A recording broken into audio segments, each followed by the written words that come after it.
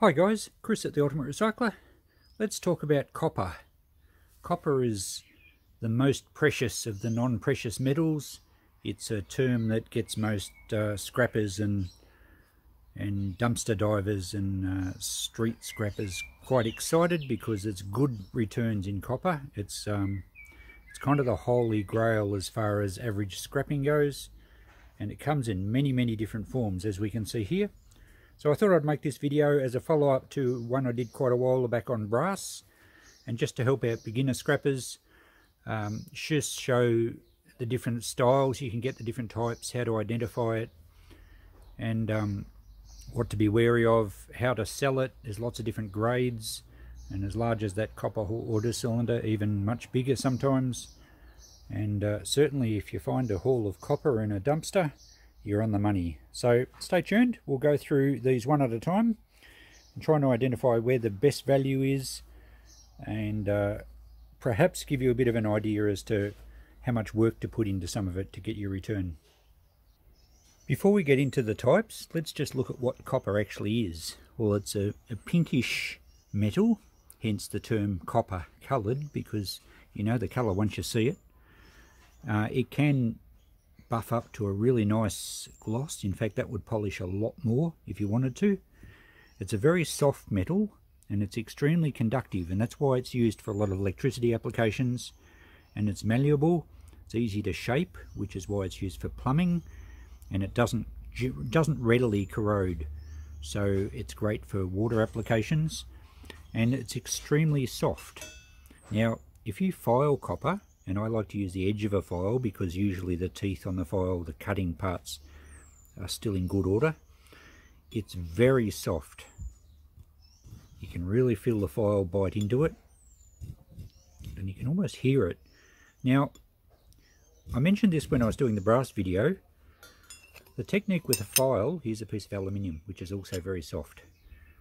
Technique with a file is an important skill to get used to, because you can actually, you could pass a blind test on picking copper or aluminium from, say, brass or stainless steel or normal steel. Because of the softness, you can really feel the file bite into it. So copper and aluminium are much the same in their softness, so that wouldn't, a blind test would be pretty hard to pick them. But luckily they're different colours, so you can always pick aluminium because it's a nice silver colour, whereas copper, no matter what the plating is, once you get through it, you'll get that nice pink copper. So get used to feeling the hardness of a metal with a file. It's a handy skill to have. The other really obvious thing with copper, obvious for most of us, but maybe not for beginners, it's not magnetic. So always a good idea to pass a magnet over metals you're trying to identify, just in case it's actually copper plated steel. Sort out the ferrous objects first, and then you know that if it looks copper coloured and it's not magnetic, it is likely to be copper. Not necessarily, and I'll show you an example soon, but it's the first test. A magnet is always really your first test. Okay, we'll start with wire, because copper wire is probably one of the most common forms of copper. And again, it comes in many grades. Some people like to strip the insulated wire to get the best value. Other people don't see that the time's worthwhile, and of course it does depend on the wire you've got. But it depends what you want to do with the copper as well, because if you're just looking to sell it to the scrapyard, you do really want to take your time into consideration. If you have a use for copper, and perhaps you like to melt it down and make copper bars or castings out of it, then you might want to save it probably and go to the trouble of acquiring it probably more than the average scrapper would. So alright, let's go through copper wire, and the best value is the absolutely pure stripped copper wire, known generally as bare bright. Also it's referred to sometimes as bright and shiny or Milbury copper. It can pay, I think at the moment the prices are pretty good. It can get up around $8 a kilo for that. So a small bucket of it can actually add up to quite a lot of money. The next step down is this, which looks much the same, and if you haven't had the experience of copper, you might say, what's the difference between these two?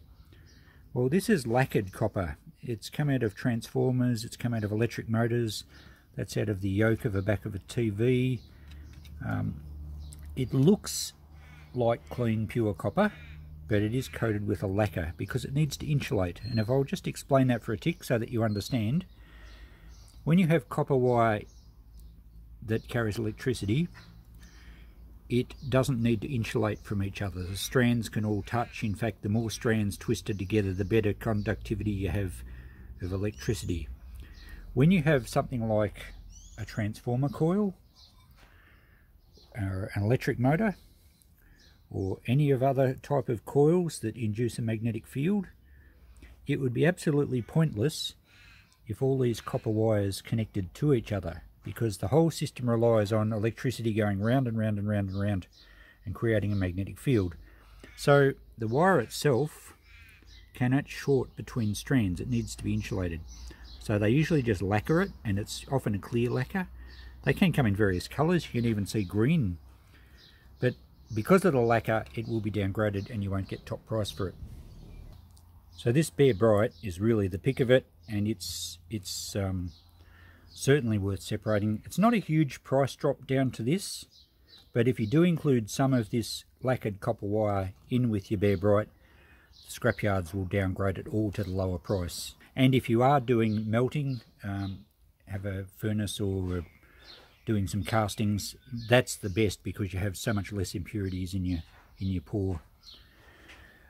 Some other versions, we have this which is copper wire, but it's tinned. So again, it's coated. It's not an insulation between the strands, but it's just a way probably of keeping the copper corrosion free in certain situations. So that goes pretty well with your lacquered copper, pretty well goes as number 2, I think they would call that, number 2 copper.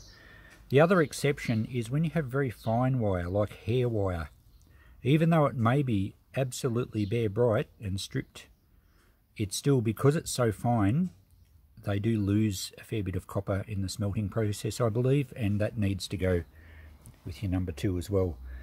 Likewise, any that may have been Bare Bright, but ends up with a bit of corrosion.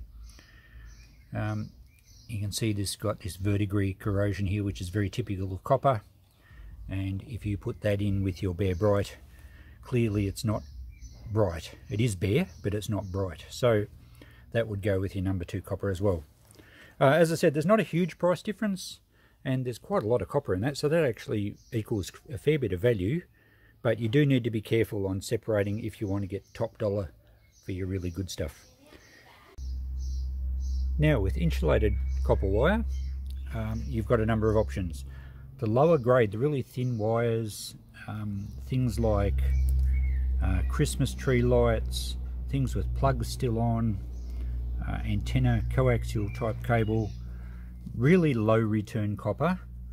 Don't chop the plugs off, leave it all as it is and send it off, and the scrapyard will buy it as low grade copper wire, although I think that can be a confusing term. Some yards will call it attachment wire, but it's the lowest grade of copper wire because of the low recovery percentage of copper. So that's easy. Any thin wire or stuff you couldn't be bothered chopping the plugs off, throw that in a bin separately. Anything a bit better, like power cords, wiring looms that are a thicker type wire, chop the plugs off and you'll get a much better price. Here's some cords that have come off a computer. I could easily just lop both those plugs off and throw the wire in here, and we call that here mid-grade wire, but again it depends on your yard, but that's paying around about $2 to $2.50 a kilo. It depends on the current price of copper, whereas the attachment wire is much lower. So it's worth your while on the thicker wire to separate that, take the plugs off it. Any wire thicker again is probably worth stripping to get out your nice Bare Bright. It's really a matter of how much you value your time and how much you want the copper, and everyone makes those own judgments for themselves. Just before we finish up with the copper wire aspect, let's look at some of the sources of copper that some people like to pull down further. Now we have here some transformers. This is a big old chunky transformer out of power supply, I think a very early one. it's good copper, and I did file a little bit here. You might be able to pick it up in the video. It's nice and soft, and it has a nice pink look to it. So that coil would possibly be worth getting out. Now you can sell transformers and electric motors and coils. They pretty much, depending on the scrapyard, they could all go in the one bucket. Also the ballast set of fluoro lighting. And recently it has been paying pretty well. And scrapyards will buy these things complete. And I think they were paying up to about 70 cents a kilo for transformers and electric motors. You'd need to check with your scrapyard, of course, but I think it's a good way of selling the stuff unless you've got plenty of time. Now, you could do tests on all these things as to how long it takes you to pull apart, to how much copper you get out of it. Something like this one's probably worthwhile because sometimes you can just crack these with a hammer or grind the welds and they fall apart. Some of them you can actually take apart with bolts, but then the laminations can stick together and be all sorts of problems to get out. So you do have to be aware of your time. Some of these coils actually pull the copper off really easy, and I'm actually going to do a little time trial on some of those coils soon. The ones that are mounted or wound around a ferrite type material, which is quite brittle, you can actually sometimes just give these a thump with a hammer and you pretty much have all the copper separate in a few seconds. So it's up to yourself how far you want to go. If you are saving the copper for melting purposes of your own, well then yes, you probably go to a bit more trouble. For me, I pretty well much like to sell things as they are because I'm relatively time poor. Things like these ballasts I don't think are worth trying to pull apart at all. They're such an enclosed unit, and some of these earlier ones actually had a compound which I believe is carcinogenic, so I really think you're best leaving them totally alone. Small motors and small coils, probably not worth the effort unless you've got a lot of time. These ones, as I said, do spin apart really easily, and those ones will. So it's up to the individual. Remembering that all this copper wire is going to be the lacquered one, so you're not going to get bare bright price for it. The other thing to consider, and like I mentioned with brass, the world is full of trickery. Have a look where I fold this one. This is out of a modern microwave, and that's actually aluminium. And the transformer itself, yeah, it's fairly heavy, but it's probably not quite as heavy as I'd expect. You know, this one's really heavy. So a file again is a handy tool, and there are cases more and more where they're using aluminium wire. I guess they're saving costs, and I think eventually that will reflect in the price of transformers and electric motors at the scrapyard. They certainly would be aware that a lot of transformers are now being used with aluminium wire. And if you went to pull that apart without checking first, hoping to get some copper, you're really wasting your money because wasting your time because there's very little value in aluminium in that. And then you're just left with a pile of shred steel. So I'm in favour of selling them as transformers, as electric motors complete. As I said, I'm rather time poor. And I don't think it's worth stockpiling them because I think the fact that they are using aluminium wire more and more, I think eventually that will reflect on the price that the scrap companies offer for transformers. You're not deceiving them by sending down this one now because they quote a transformer price, and undoubtedly it is a transformer. So they're allowing for it already, but I think we're better off not stockpiling transformers and electric motors for too long because eventually there won't be much copper in them at all. Now let's look at some other forms of copper. We have plumbing copper, copper pipe, some little bits here. We have a bus bar, big heavy copper bars we used in electrical switchboards and that sort of stuff. They're all nice, solid, pure copper. And I say pure in that there's no contaminations like solder or paint, or they're not plated with anything. So they'll all go as #1 copper. Now, it's really only wire that goes under the bare bright because it's so pure. The rest of the copper, as long as it's clean and there's no contaminations, will go as #1. This one has a brass fitting on the end. So definitely you would cut that off. They could go in your brass bin. If that happened to be a soldered piece, you would then either put the whole lot in #2 or chop it off, put that end piece in number 2 and the rest in number 1. It's pretty easy on copper pipe. It's very soft, it's easy to cut with a hacksaw. You can actually bend it back and forward by putting one end in a vise, and it breaks really easily. So make sure you get all those little bits off and you'll get best value. Now this piece in particular, I actually cut this sleeving off it. Easy to do, and we get nice number 1 copper out of it. Whereas if we had to let the sleeving on, it would have gone as number 2. The other thing to watch for is paint. Here's an old piece of copper pipe that's been painted. So that has to go as number 2 because it's contaminated. Along those lines, this piece as well, it's not only got some corrosion, but it will be soldered around that join. So number 2, and this piece is really badly corroded with the verdigris. So number 2 copper there as well. So you can, if the rest of it's really clean, you can cut that off. Most scrapyards are reasonably forgiving, especially if you have a good relationship with them. So a little bit of tarnish is okay, but it really needs to look like copper. That's probably a bit far gone. This also has a soldered piece on the end, so definitely number 2. A bit of copper sheet here with some typical copper corrosion. That would go as number 2 as well. Now I could polish it up and get number 1, but there's not a big difference in price. Now there's other coatings on the copper as well that you find. This one's a large electrical terminal, and they usually have a hole in them. This is actually tinned copper, and I see I fold a little bit there, really easy to see the pink on it. So that will go as number 2. This piece looks a bit similar, it's actually nickel plated, and again number 2 copper. And this is an old Burco boiling jug which is chromed, so it's all copper. You would need to get any metal steel fittings off it, but that is all copper other than the chrome casing or plating, so that would go as number 2. And you often find plumbing fittings that are also chromed. So as long as they're clean copper without huge big fittings of other metals, then they're fine to go as number 2. A bit of solder is okay, and a bit of corrosion is okay. This piece here would go as number 2 as well, even though it has got a couple of, or one brass fitting there. I could chop that off and put it in a brass bin. It's probably not really worthwhile. I think I'd still get number 2 for it. If you don't recognise it, it's actually a water heater out of an old wood stove, and it's very, very thick copper. There you go, it looks like it suited an IXL stove. So it would weigh really well. In fact, we'll put that on the scales and just see. So there we go, it's not far short of 3 kilos. And number 2 copper, I don't know, at the moment, be a bit over $6 a kilo maybe. Look, the price is going to fluctuate depending on where you watch this and when you watch this.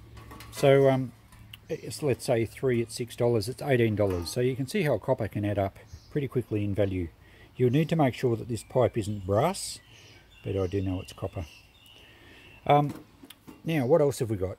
Other contaminations. You can find radiators. Now this is a small heater radiator out of an older car.